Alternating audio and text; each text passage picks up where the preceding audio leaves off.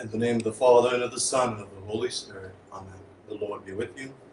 My sisters and brothers, as we prepare ourselves to celebrate these sacred mysteries, let us call to mind our sins. I confess to Almighty God, and to you, my brothers and sisters, that I have greatly sinned in my thoughts and in my words, in what I have done and what I have failed to do, through my fault, through my most grievous fault.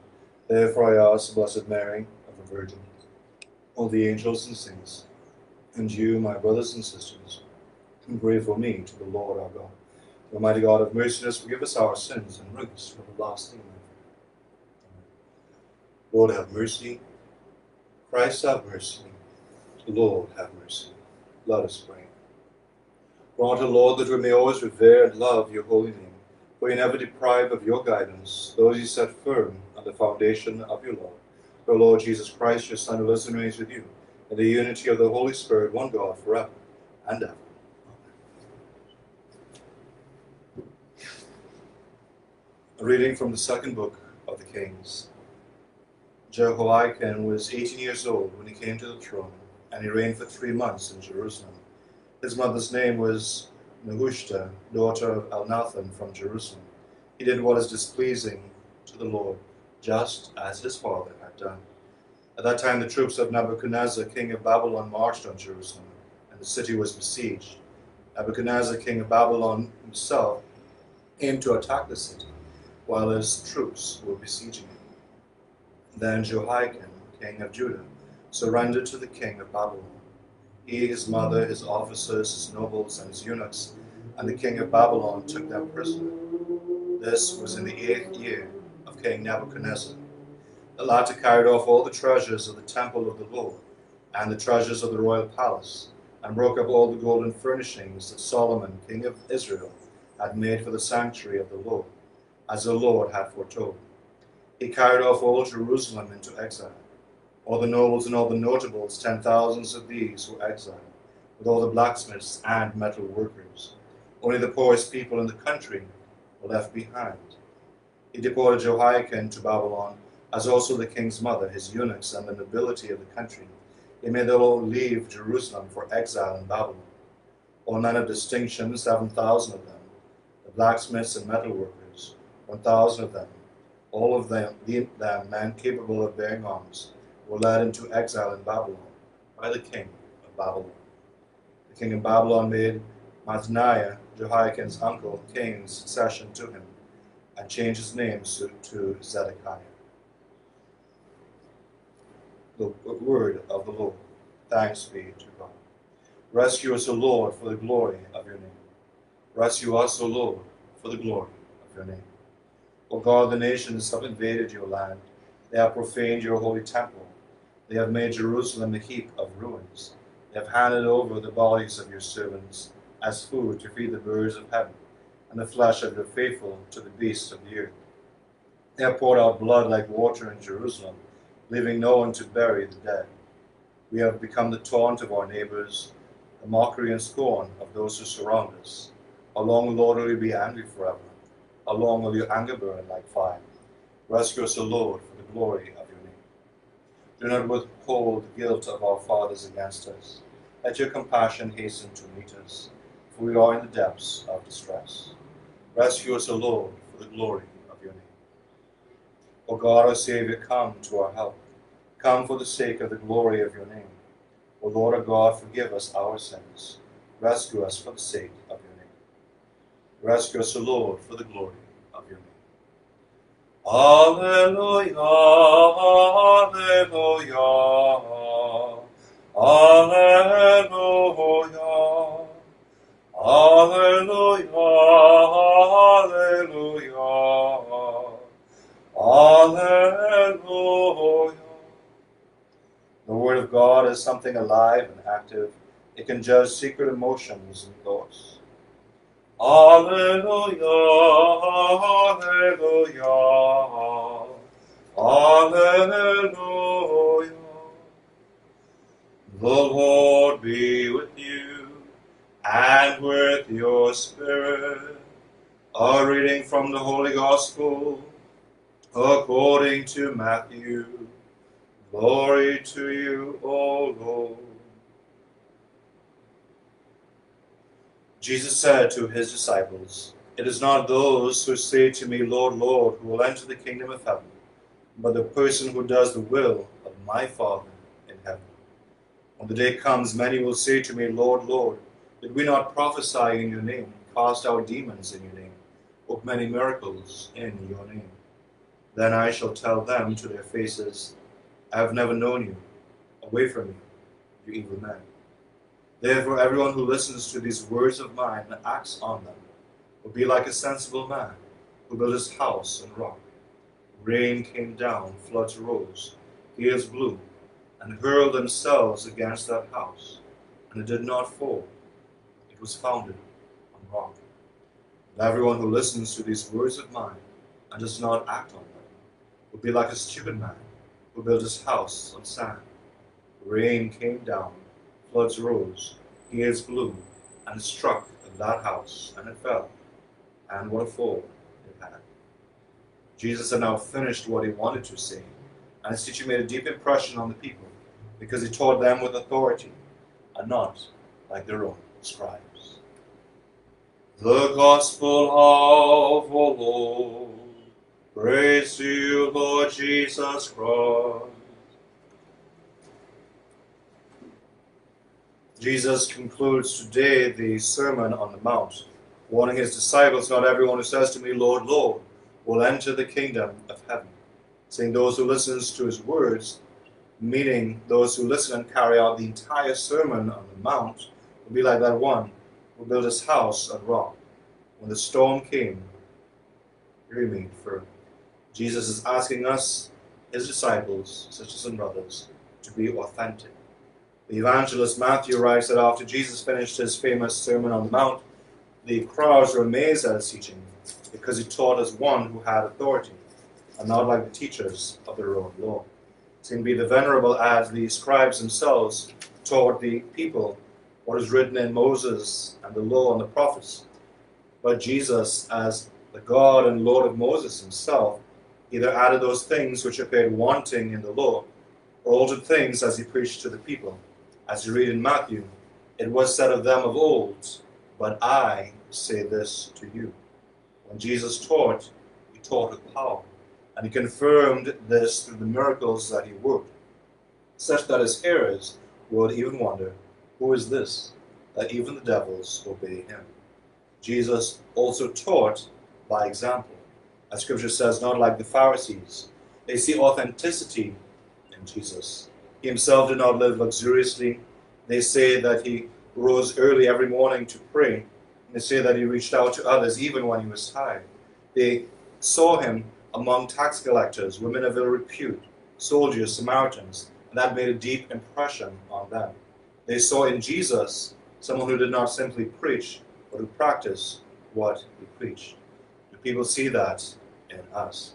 There was a California driver's license examiner who once had an experience with a teenager who had just driven an almost perfect test.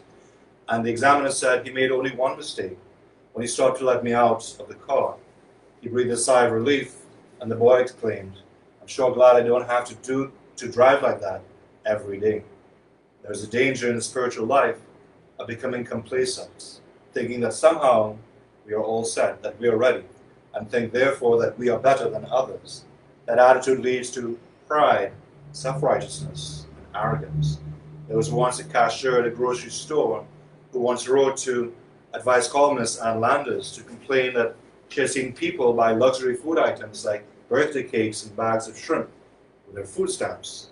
The writer went on to say that she thought all those people on welfare who treated themselves to these non-essential things, these non-necessities, were lazy and wasteful, good-for-nothing people. A few weeks later, Landers' column was devoted entirely to people who had responded to the cashier. One woman wrote, "I didn't buy a cake, but I did buy a big bag of shrimp with food stamps. My husband had been working at a plant for 15 years when it was shut down. The shrimp casserole I made was for our anniversary dinner, and it lasted 3 days." Another woman wrote, "I am the woman who bought the cake, and I paid for it with food stamps. I thought the cashier in the store would burn a hole through me with how she looked with her eyes at me. What she didn't know is that the cake was for my little girl's birthday. It will be her last. She has bone cancer and will probably be gone in 6 to 8 months. Jesus many times warned his disciples. He warns us. Do not be self-righteous. Do not become like the Pharisees and scribes. In the movie Crazy Rich Asians, there was a young woman, Rachel Chu, who meets the wealthy family of her boyfriend, Nick Young, in Singapore. The one who gives her the most difficulty, however, is his mother, who is the one who has a prayer group, reading the Bible, going to church, but is failing to be a true Christian to her. This is why they often say of us, closer to church, further from God. When we are self-righteous, we imitate not Jesus, but the Pharisees, who were people who were always in the temple praising God, doing things to be seen. And Jesus likens to whitewashed sepulchres, clean on the outside, filthy inside. Brothers, sisters, and brothers, remember that we are all at different stages of the journey. Let's not think that we are ready to be canonized. Let's not give in to pride, self-arrogance, and self-righteousness. Let us not look down on others and be judgmental. Rather, let us strive to be better people, holier people, authentic people, humble people, followers of Jesus Christ, perfect as our Heavenly Father is perfect, remembering that Jesus said, "And all who say, 'Lord, Lord,' will enter the kingdom of heaven, but only the one who does the will of my Father." In the name of the Father, and of the Son, and of the Holy Spirit.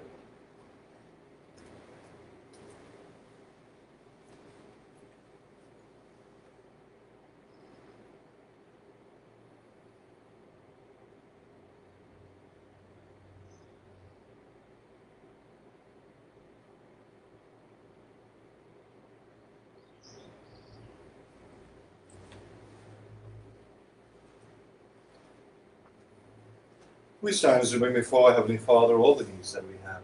We pray for the Church throughout the world, for Holy Father Pope Francis, for Archbishop Jason, for all bishops, priests, and deacons. Lord, hear us.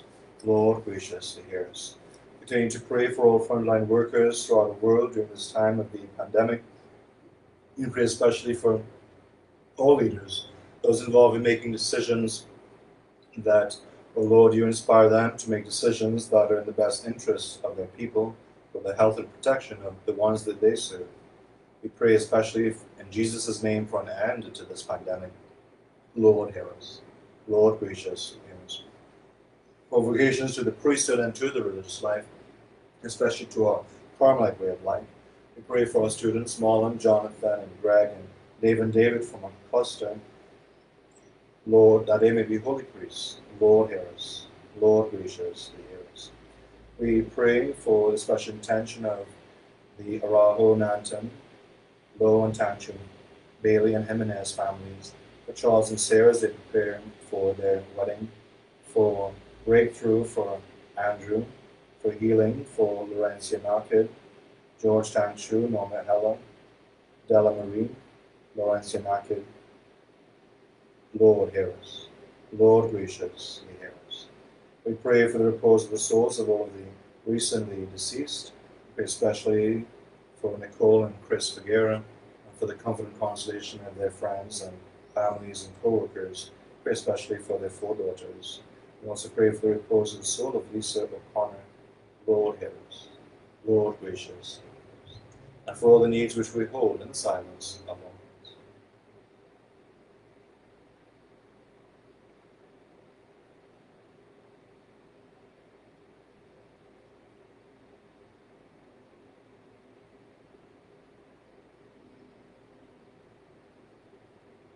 Lord, hear us. Lord, graciously hear us.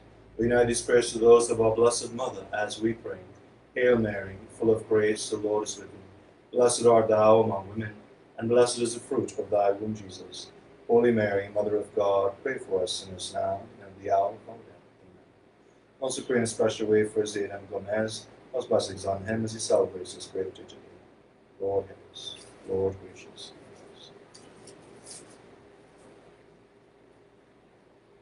Father, we ask that you hear these prayers which we make in Jesus' name. Change my heart, O Lord.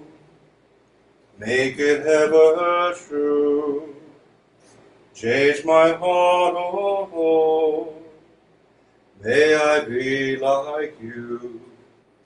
You are the potter, I am the clay. Mold me and make me, this is what I pray. Change my heart, O Lord, make it ever true. Change my heart, O Lord, may I be like you. Pray, sisters and brothers, that my sacrifice and yours may be acceptable to God, the Almighty Father. May the Lord accept the sacrifice at your hands for the praise and glory of his name, for our good and for the good of all his holy church. Receive, O Lord, the sacrifice of conciliation and praise, and grant that cleansed by its actions, we may make offering of a heart pleasing to you. We ask this through Christ our Lord. Amen. The Lord be with you, and with your spirit. Lift up your hearts. We lift them up to the Lord. Let us give thanks to the Lord our God. It is right and just. It is truly right and just, our duty and our salvation, always and everywhere, to give you thanks, Father most holy, to your beloved Son, Jesus Christ, your word through whom he made all things, whom he sent as our Savior and Redeemer, incarnate by the Holy Spirit, and born of the Virgin Mary. Fulfilling your will and gaining for your holy people, he stretched out his hands as he endured his passion, so as to break the bonds of death and manifest the resurrection. And so the angels and all the saints will declare your glory, as with one voice we acclaim, Holy, holy, holy Lord, God of hosts. Heaven and earth are full of your glory. Hosanna in the highest. Blessed is he who comes in the name of the Lord. Hosanna in the highest. You are indeed holy, Lord, the fount of all holiness. Make holy, therefore, these gifts, we pray, by sending down your Spirit upon them like the dewfall, so that they may become for us the body and blood of our Lord Jesus Christ. At the time he was betrayed and entered willingly into his passion, he took bread, and giving thanks, broke it and gave it to his disciples, saying, Take this, all of you, and eat of it. For this is my body, which will be given up for you.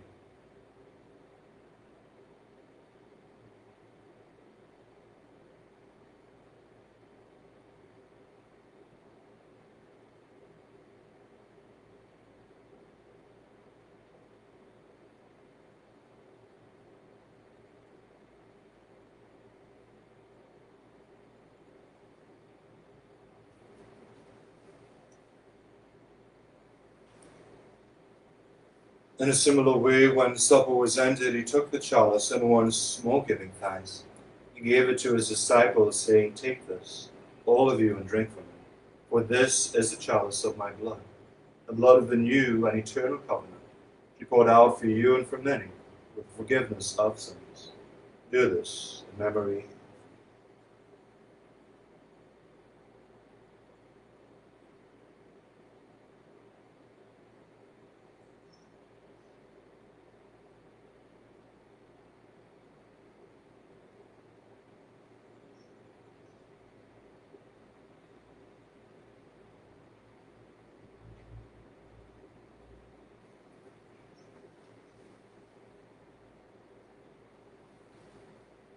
The mystery of faith.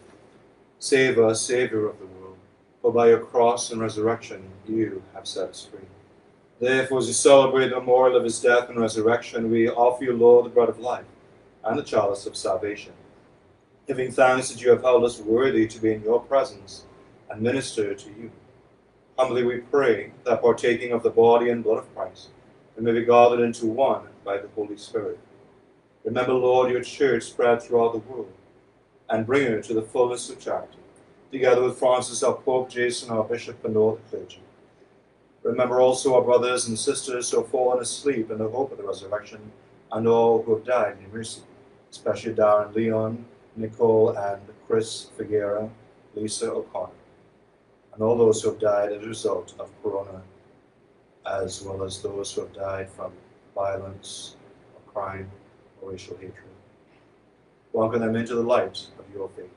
Have mercy on us all, we pray, that with the Blessed Virgin Mary, Mother of God, Blessed Joseph, her spouse, with the blessed apostles and glorious martyrs, and all the saints who have pleased you throughout the ages, we are merit to be co-heirs to eternal life, and may praise and glorify you through your Son, Jesus. Through him, and with him, and in him, O God, Almighty Father, in the unity of the Holy Spirit, all glory and honor is yours, forever and ever. Amen. Praise Jesus taught us to pray. Our Father, who art in heaven, hallowed be thy name. Thy kingdom come, thy will be done on earth as it is in heaven. Give us this day our daily bread, and forgive us our trespasses, as we forgive those who trespass against us. And lead us not into temptation, but deliver us from evil. Deliver us, Lord, we pray, from every evil, and graciously grant peace in our days, and by the help of your mercy, it may be always free from sin, and safe from all distress, as you await the blessed hope and the coming of our Savior, Jesus Christ. For the kingdom, the power, and the glory are yours, now and forever. Lord Jesus Christ, who said to your apostles, peace I leave you, my peace I give you. Look not on our sins, but on the faith of your church, and graciously grant her peace and unity in accordance with your will, who live and reign forever and ever.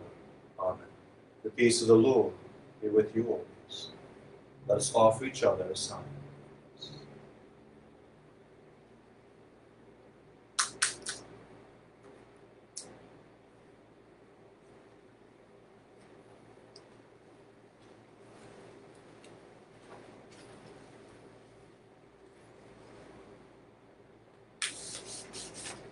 Lamb of God, you take away the sins of the world, have mercy on us. Lamb of God, you take away the sins of the world, have mercy on us. Lamb of God, you take away the sins of the world, grant us peace.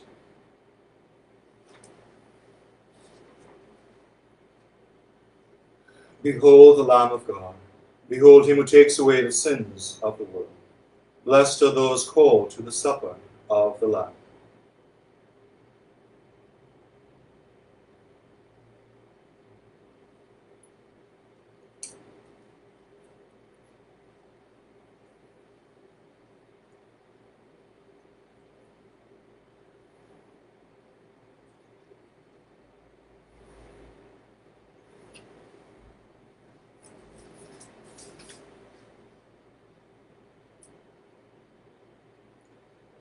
An act of spiritual communion. My Jesus, I believe that you are present in the most holy sacrament. I love you above all things, and I desire to receive you into my soul. Since I cannot, at this moment, receive you sacramentally, come at least spiritually into my heart. I embrace you as if you were already there. I unite myself wholly to you. Never permit me to be separated from you. Amen.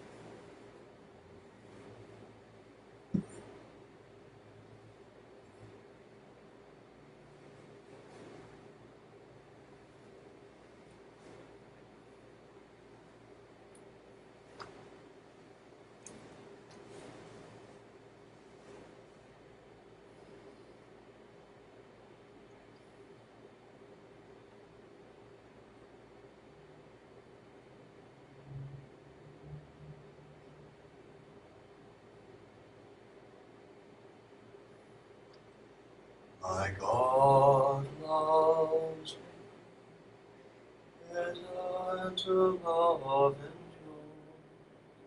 joy. He read within my heart, for my God loves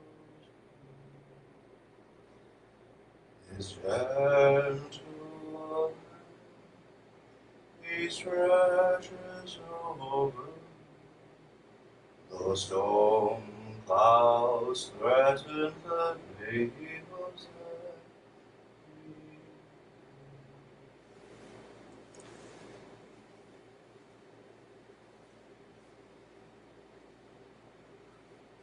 Let us pray.